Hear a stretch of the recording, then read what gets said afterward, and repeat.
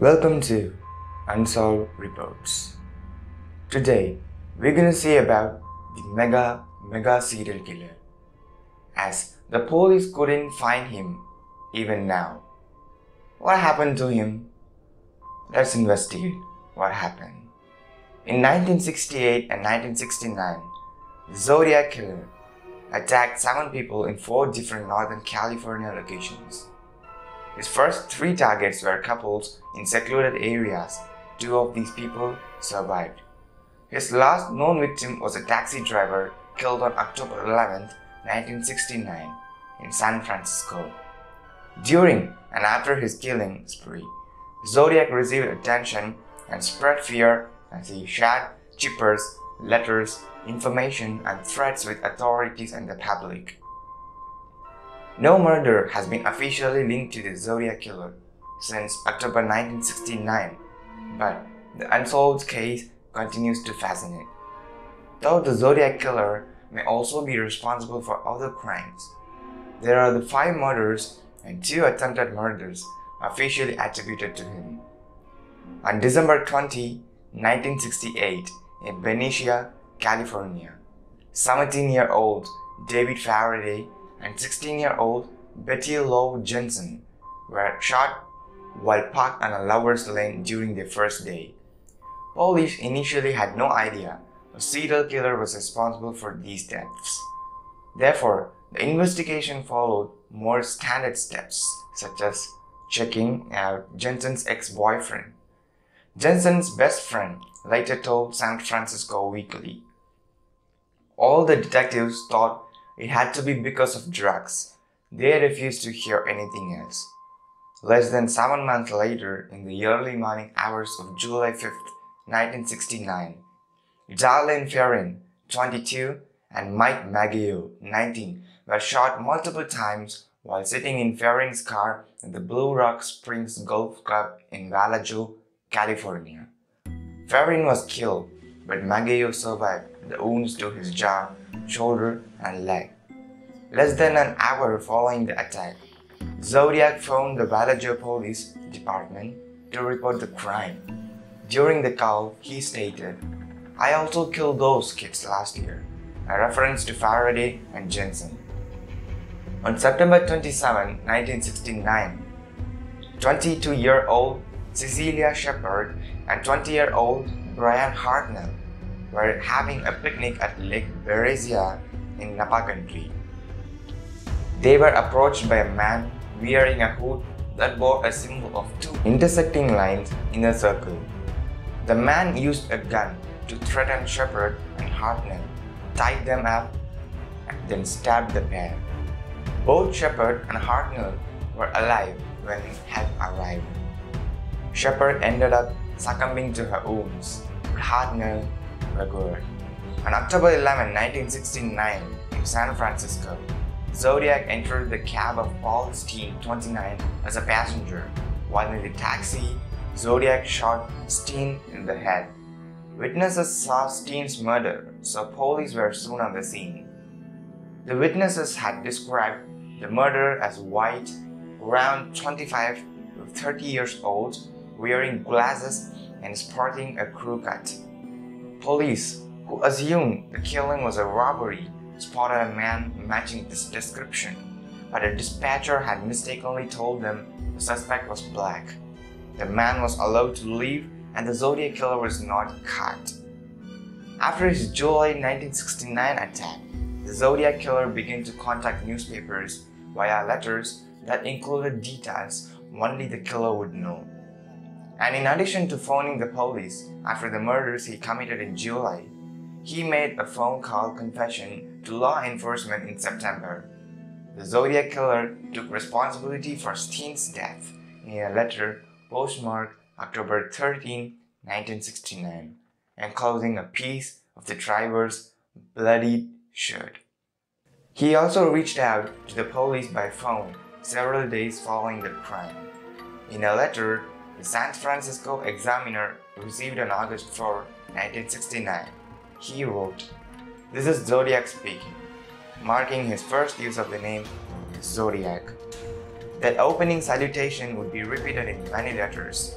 his messages also often included a crosshair symbol which resembled the sight on a rifle, the same symbol on the hood worn during his September 1969 attack. Zodiac seemed to enjoy the publicity he received. He took steps to ensure messages were widely shared, such as threatening to go on a kill rampage unless a chipper was printed in San Francisco Chronicle, then issuing a separate threat to have a chipper published in the San Francisco Examiner.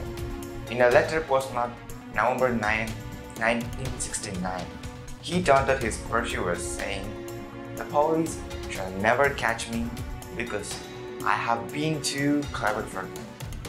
Of Zodiac's 4 coded messages, a married couple was able to solve the first chipper to reveal that Zodiac had written, among other things, "I like killing people because it is so much fun."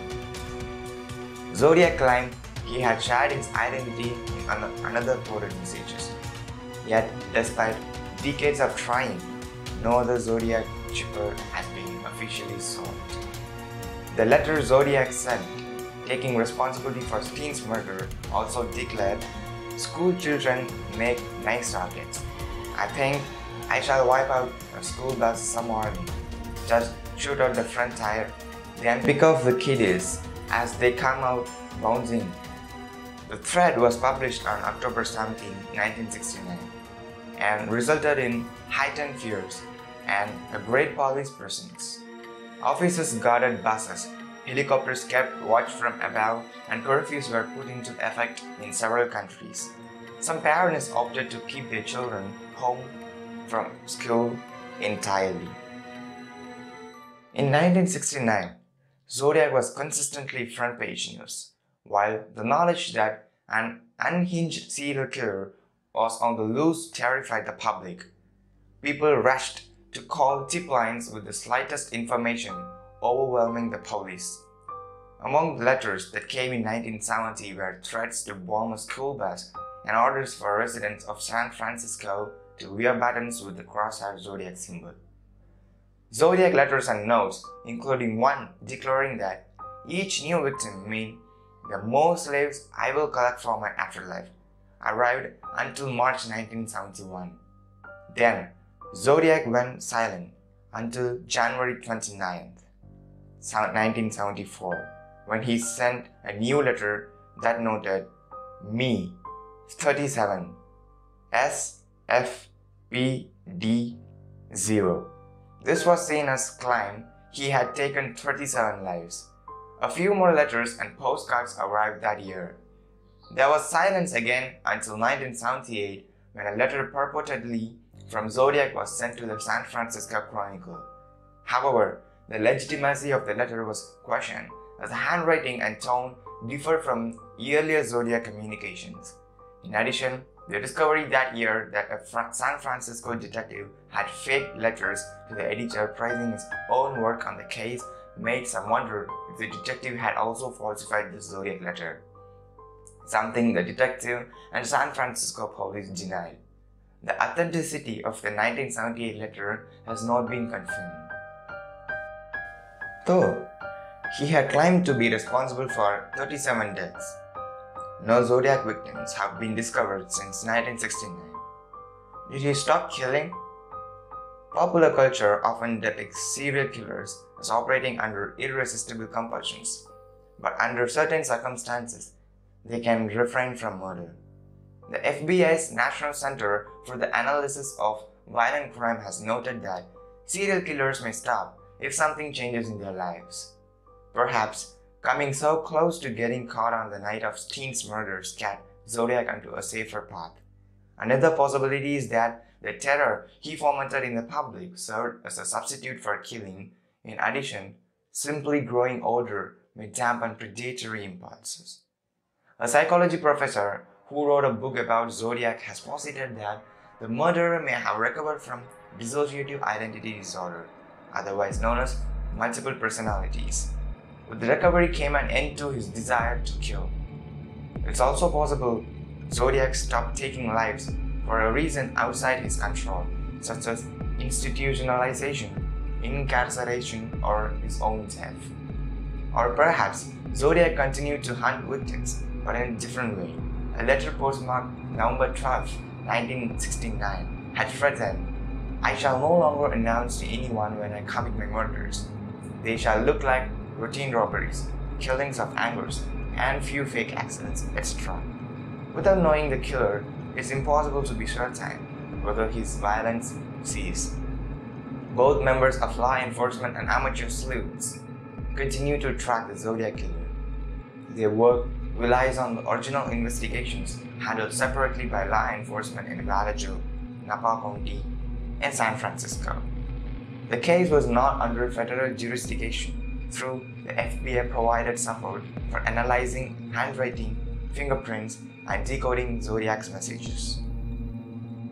Over the years, more than 2,500 suspects were considered, ranging as far afield as Anna Bomer, Ted Kaczynski. A search warrant was executed for one prime suspect, Arthur Legg Allen, but no definitive evidence was discovered. In addition, Allen's fingerprint did not match prints from Steen's taxi, and in 2002, DNA pulled from the Zodiac scent stamp did not match Allen's. However, the DNA sample was small and results somewhat inconclusive. Plus, Allen often had other people lick stamps for him. Today's more advanced DNA techniques offer the tantalizing possibility of a definitive answer regarding who the Zodiac is or was. But police in the 1960s and 70s had no idea that DNA analysis would arrive on the scene.